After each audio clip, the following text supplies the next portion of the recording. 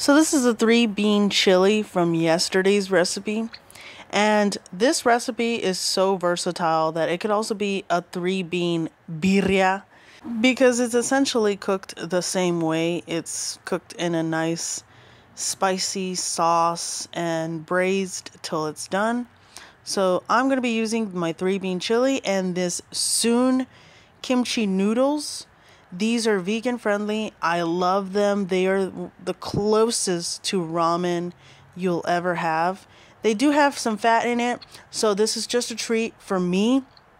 I eat this very rarely.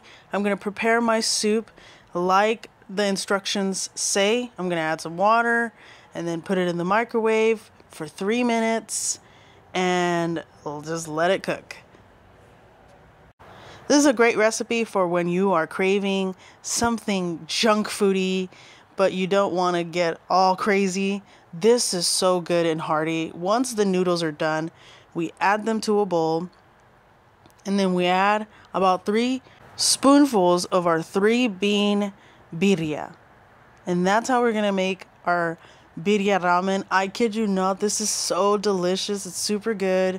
Don't forget to get the recipe from the other video. The 3-bean chili could be turned into a 3-bean birria, and it's so good. It could also be a stew. It could also be a 3-bean stew.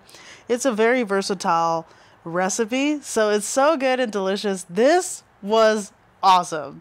And now I've got my chopsticks. I'm just going to combine it together.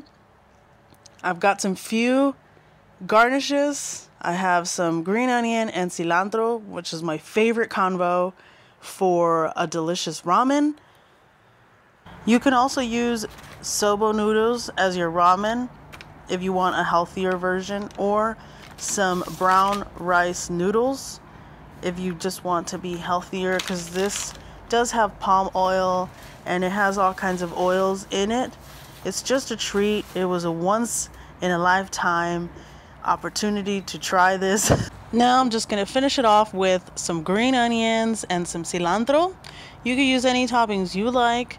These are my choices. I love the green onion. It always gives it a nice savory onion flavor without cutting onions. And the cilantro always gives me a home feeling of my Mexican culture. I just love it. And the green onion gives it that Asian kick. And then the cilantro gives it that Mexican touch. And it goes well balanced.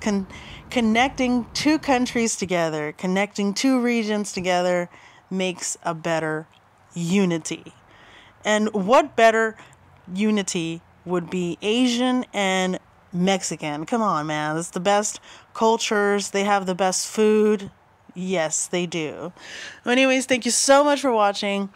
Don't forget to like, subscribe, comment all your thoughts, comment any recommendations, and I'll see you guys in the next one.